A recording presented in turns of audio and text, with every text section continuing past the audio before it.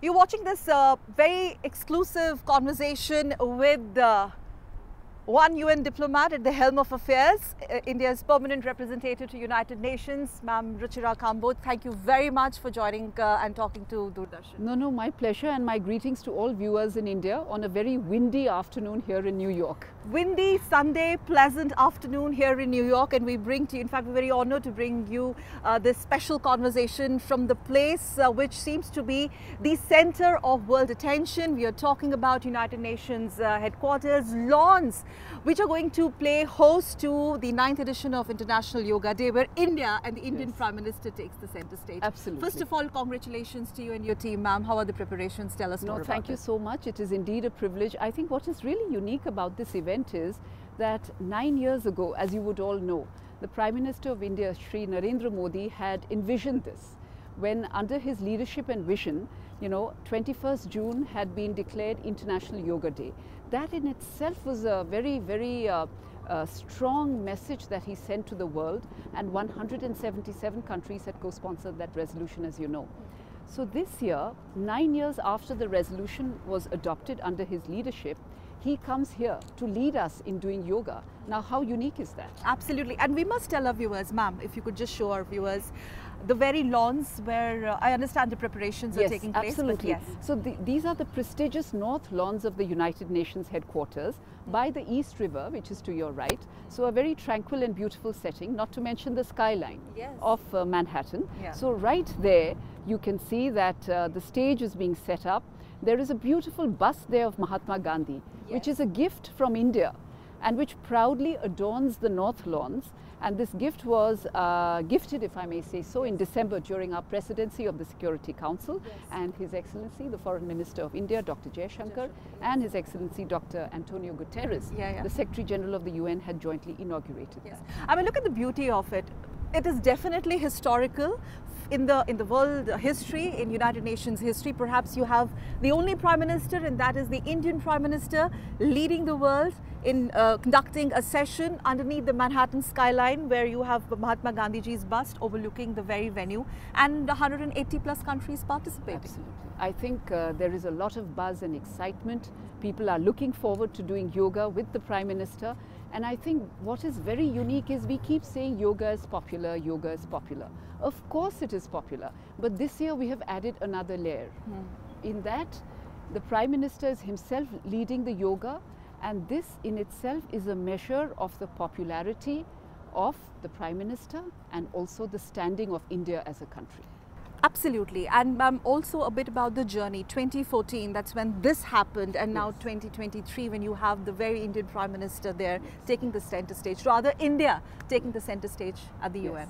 Well, the global message. Yes.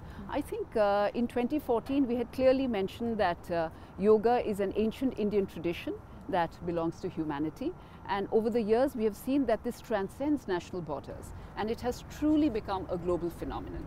And I think this is what everyone's going to see. And one very important thing I think I should like to bring out is that yoga is also very much aligned with the UN Sustainable Development Goals.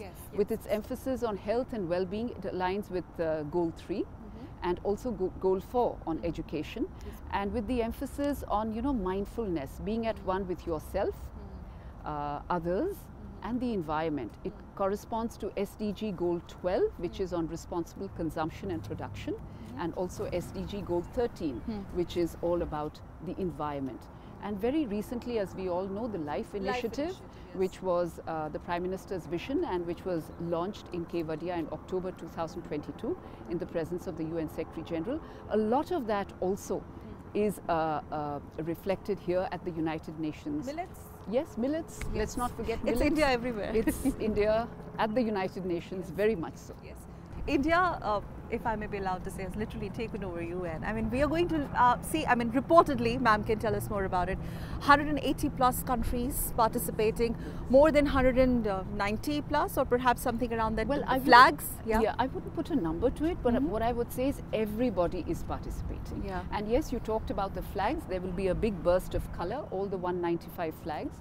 will be there in the lawns right there. I don't think the camera can see that, but you will see it that day. So I think that's a very powerful message in terms of multilateralism, and India is a very committed multilateralist, a founding member of the United Nations, and today a very powerful voice of the global south. This is something which is going to be hugely reiterated on 21st morning from the very lawns here, where the larger message that goes across, considering whatever is happening around the globe. Yes. Yeah? Oh, absolutely. I would agree with you.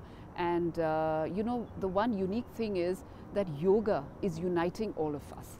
People are here from different nationalities, different cultural backgrounds, but they have all come together as one, and this is being done through yoga. Tremendous amount of support that India continues to get at the UN level by and large, not only about the International Yoga Day, but otherwise we've seen, would you ma'am agree, that there has been a big shift. In a way, UN is looking up to India, not looking at India, and the world is looking up to India. Oh, I would agree with that, and I can give you two very recent examples. In March, April, we had fought an election to the UN Statistical Commission. We secured 47 out of 53 votes. And while I will not name countries, what I can say that the other countries were far, far behind. Okay. And very recently, just last week, a resolution on a memorial wall for fallen peacekeepers, those who have made the supreme sacrifice in the cause of peace. That resolution, which was an India-driven resolution, secured 190 co-sponsors. Okay. So this is sort of a testament to the faith that people have in India in terms of its intent and in terms of its leadership. Also, the tremendous amount of support, rather the way the Indian diaspora once again is coming together, not only for the fact that the way they're going to welcome Prime Minister Modi. I mean, we do know that the Washington DC event, the diaspora event, is one big ticket event. But even in the IYD event, your diaspora has... Yes, definitely. The Indian diaspora will be here at the United Nations too. But why I call our event unique is that it has a very strong international component, and of course, very much so, the Indian diaspora. Indian diaspora. Ma'am, a bit more about, because since we are talking to you, a bit more about the way India's efforts at the UN peacekeeping missions, you know, they have been hugely lauded. I mean... Yes, absolutely. I would say that India's credentials on peacekeeping are very, very strong. Since the very onset of peacekeeping in 1948, India has been a major troop contributing and police contributing country.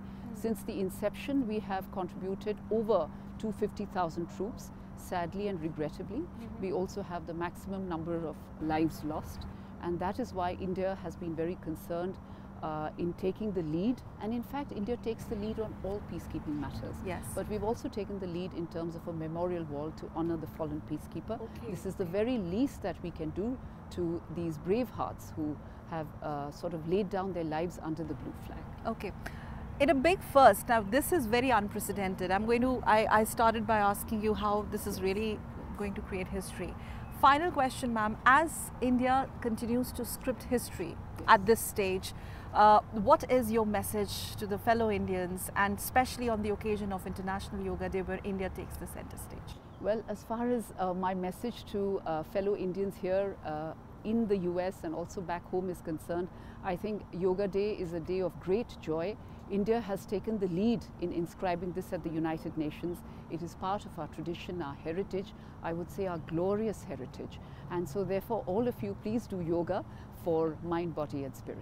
Well, as they say, this 9th edition of the International Yoga Day is going to be led by Indian Prime Minister Narendra Modi. Not only something that is going to script history, but this is going to be IYD, the very India way.